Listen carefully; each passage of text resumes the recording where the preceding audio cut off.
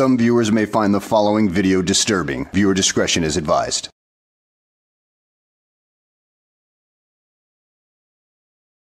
Well, hello and welcome back to the channel, everybody. In today's video, we find ourselves in Detroit, Michigan, where we have a Moorish Sovtard going by the name of Gerard Grayson, who, well, ends up trying all his little Sovtard tricks on the judge, but it really gets him nowhere fast. So let's go ahead and sit back, relax, and enjoy the show. City of Detroit versus Gerard Grayson, case number SP 1463900, counts 1, 2, and 3. SP 146409991. SP 146436761. Appearance for the record, please. Grayson Bay.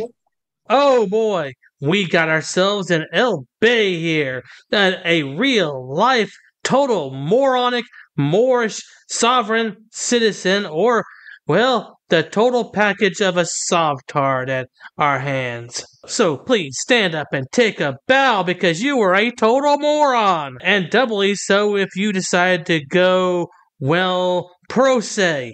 But we shall soon see about that. Sherika Harris on behalf of Mr. Grayson Bay. All right. Good morning to you, sir.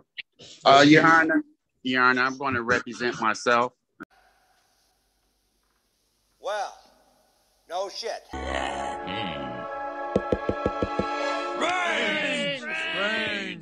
In this matter, and for the record, my name is Grayson Bay.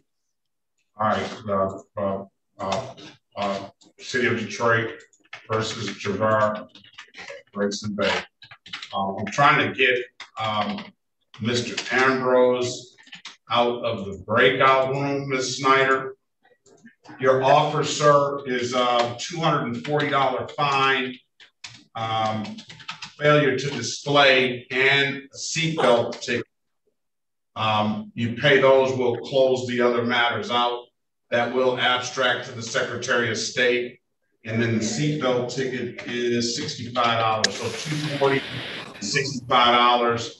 We'll close the matters. We'll close the matters out. That'll be a failure to display. It will abstract, but it won't carry any points. And today is the date and time set for a trial.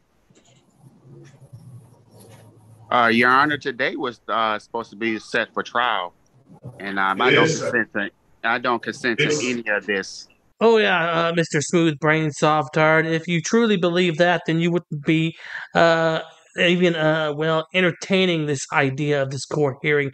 You would be off playing video games or something like that, or making sure that you didn't have any wrinkles in your brain with a CAT scan or something like that. Okay, it is set for trial. I just gave you your offer so that you can you go in? Okay, there. I just gave you your offer so you could. I'm not accepting that. I won't accept that offer. Mr. Corporal Ambrose, can you put your appearance on the record, please? Good morning, Corporal Brian Ambrose. Detroit Police Department, badge 415. Good morning to you. Okay, let's go. Are you ready to proceed, Corporal Ambrose? Yeah. Your Honor, I would object to holding this trial. I believe he stated that he's a different person. We have a ticket for a Mr. Gerard Grayson. Grayson Bay is an entirely different person. We don't have jurisdiction over. We don't have a case over. I would object to holding that trial. Oh yeah, he is here. He just doesn't want to admit it because he thinks he can get away with this Sovtard nonsense philosophical garbage that we are two different people, the corporate person and the living person. Yeah, that's what they think right there, believe it or not. The living person and the corporate person, that we are two separate entities to begin with. Nope, that's not how it works. So please, Mr. El Bay, please do the smart thing and actually read a damn book on the law and understand that has never really worked, at least in the modern judicial system. I mean, in past judicial systems of other countries, you could put like a horse on trial for something or another like that. I mean, it was ridiculous. I'm going to deny the objection. He just said he's Grayson Bay. He just you know, I don't think he's objecting to the fact I object to that, Your Honor. I'm objecting, and I also questioning jurisdiction. Yeah, of course you would say that. I mean, if you actually believe that you're under Admiralty law and that your land yacht ended up getting pulled over in the city of Detroit, and you would think that, well, oh, I'm not under Admiralty law, I'm under common law. You are under the jurisdiction of the corporate states of America or something like that. Yeah, I can see where you're coming from, but there's no legal basis for it anyway because, well, it's an insane legal theory that only you Sovtards have. Okay. Well, I'm denying your motion about jurisdiction, sir. The court has jurisdiction over you, so let's. Are you ready to proceed, Mr. Grayson Bay? No, I'm not. I object to anything that you call yourself doing. Also, I like to add that I sent this Brian and brochure. I sent him a COL. It's a color of law form. I warned him about this situation. Oh, color of law. Have you ever actually read the color of law? Because it is, well, not what you think it is. It's not going to help you out in this case because it's all about civil rights, having been denied services based upon your race, gender, color, religion, and a lot of other things. And it always seems to amaze me that you guys want to point out this particular law right here when you want to go and say that the only thing that matters is what's in the Constitution. Well, the color of law is not exactly in the Constitution. In fact, the color of law really only exists because of the 10th Amendment, you dumbass, because the 10th Amendment grants the states the right to create laws that are not covered in the Constitution. But all of you sovereign citizens want to conveniently forget about that, don't you? This process is also in Wayne County. He's being sued. We can continue this all day. I also will add you to the case if you want to continue this. This needs to be dismissed today. Today. Are you threatening me?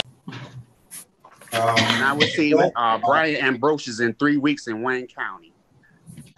All right. Well, let's go ahead and proceed because it's not going to be dismissed today. Okay. Well, so you can do what you want to do over in circuit court. Then have your way. That is your right. I don't know how you're proceeding in circuit court when you feel that this court doesn't even have jurisdiction over you. So let's go ahead and proceed. Corporal Ambrose, you want to speak with them before we proceed, Ms. Snyder? Yes, Your Honor. And I do think we just need to clear up on the record that Your Honor has denied my motion to not have this matter heard today based on this defendant saying he is not the defendant before us. And also that defendant has agreed that he is not the defendant before us, but Your Honor is telling us to still do this trial. I need to make sure that's clear on the record. Yeah, I don't think that he's denying that he's not Javar Grayson Bay. Are you denying that you're not Javar Grayson Bay, sir? I am the living person, Grayson Bay, in living form. Okay, so there it is. However he wants to articulate it, we'll let him articulate that. He's Grayson Bay. He's Javar Grayson Bay. His mom gave him that name. I don't think that's any dispute. Okay, so that name has a social security card attached to it. It also has. I think it's going to be pretty quick, Ms. Snyder. I'll put you in a breakout room with Corporal Ambrose and put it that way. It is just an expired plate, a seatbelt ticket, no proof of insurance. What is this other thing? Refuse to exhibit license and a false information ID.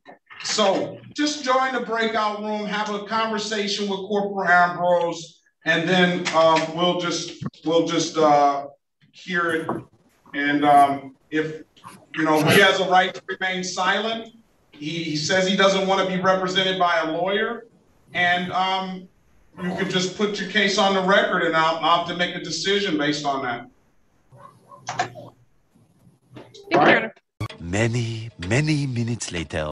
We believe that the substantial harm that the people would suffer would be the defendant has already stated he's filing numerous lawsuits against the court, against the parties, against the officer.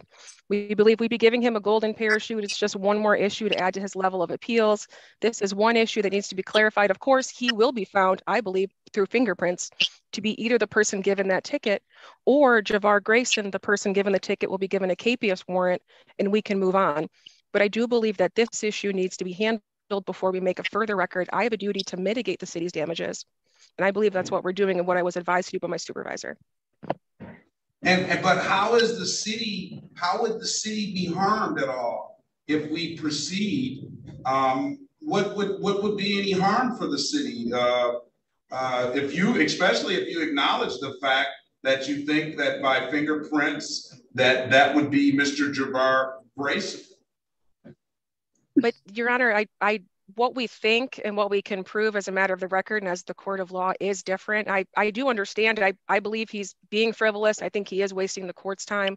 You're damn right on that one, because this sovereign citizen nonsense is just a method to try to gum up the works. And this El Bay character right here is just one of many who take that El Bay thing and try to gum up the works. And yeah, if you fingerprint him, you'll definitely find out that it is the guy you're looking for. And, if it's not, then, the original guy that you are looking for is going to be issued a warrant. So either way, the original defendant is going to come out looking like a complete moron anyway. But I do think that as lawyers, as a court of law who do have to face appellate issues, this is something that we need to clear up on the record and have a clear record, such as a chain of custody of who Mr. Grayson is. I don't think it would take that long.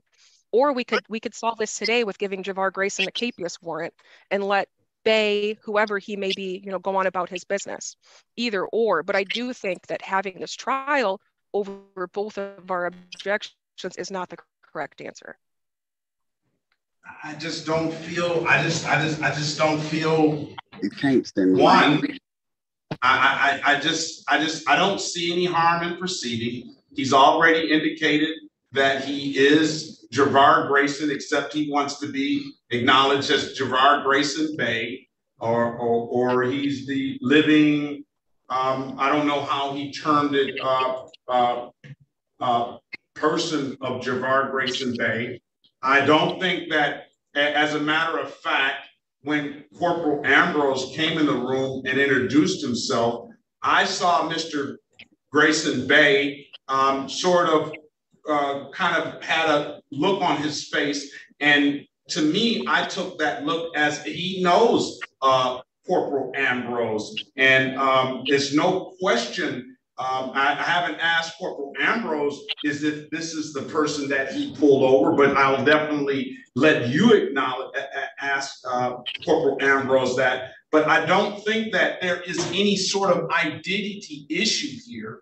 I think the issue comes into something that we've seen probably, I don't know how many times, and I'm sure we're going to see it more in the future. And I agree that those things are frivolous and they do not apply. So I don't see anywhere where we can't proceed with this. Not unless Corporal Ambrose says that to you and through you that this is not, I don't recognize this person that's here. And was this not the person that, or even if there was, I would even allow Mr. Grayson Bay to put on a identity defense and say that wasn't me. He did that wasn't the defense. I don't know what his defense is going to be. Your Honor, may I? No, you can't. No, you can't. No. When I ask you to, when I want you to speak, no I'll allow problem. you to speak. I'm going to give you that opportunity. No problem.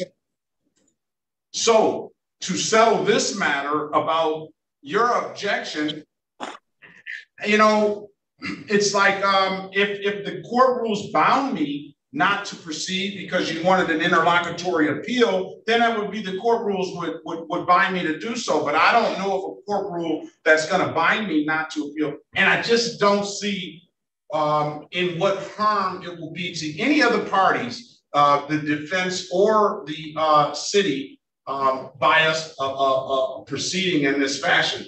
I understand he's got cases over in circuit court. He may have cases over in federal court. I don't know. But here again, we're here. The parties are present, and I'm satisfied at least that that's the Mr. Javar Grayson Bay, that the person, we have the right person here in court today. So I'll let you make a last minute record, Ms. Schneider. Can I just have one? My supervisor walked away. Can I have 1 second to go talk to her? Yes. Now you can. Let's see if you want to. If Mr. Grayson has anything, I'm gonna allow him an opportunity to speak so you can hear what he has to say. Go ahead, Mr. Grayson Bay. Your Honor, I sent you a declaration of notice stating who I am and the fraud, Javar Grayson.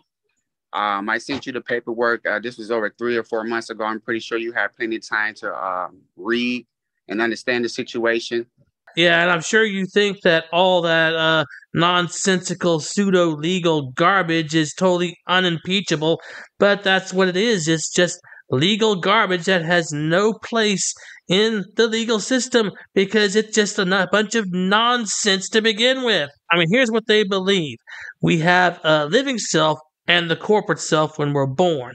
The living self is not subjected to the rules and the laws of the world, while the corporate person, aka the dead person, is the one that is subjected to the laws and the rules of the world and can be sued and can be imprisoned. So that's the way they go about that. They want the corporate fiction, the dead person, to be the one that takes the punishment, while the living person, them, just goes away scot-free. That's not how that works. And that, like I said, again, that is my declaration of notice. You should have that in the file as we speak. Anything further? And I object to this. And again, your court system has no jurisdiction over it. Give me a point to a court rule or put your legal objection on the record. What is your objection? My objection is jurisdiction. Okay, I deny that objection. Boom, roasted. All right. Go ahead, Ms. Snyder. We'll pass the matter. We'll allow you to speak with your supervisor. All right. Let's go ahead and let's get let's go back on the record with Mr. Ernesto Lopez Gomez. Well, Mr. Moorish Sovtard, do you have any other tricks up your sleeve that you want to try? Because the living and dead person trick didn't work, and threatening him with lawsuits didn't work. Jurisdiction argument didn't work. What else have you got? I'm sure it won't be anywhere as effective as them, because those are all the Sovtard's best plays, and none of them ever work. So at any rate, guys, I hope you enjoyed the video. Thanks for watching, and I will see you on the next one.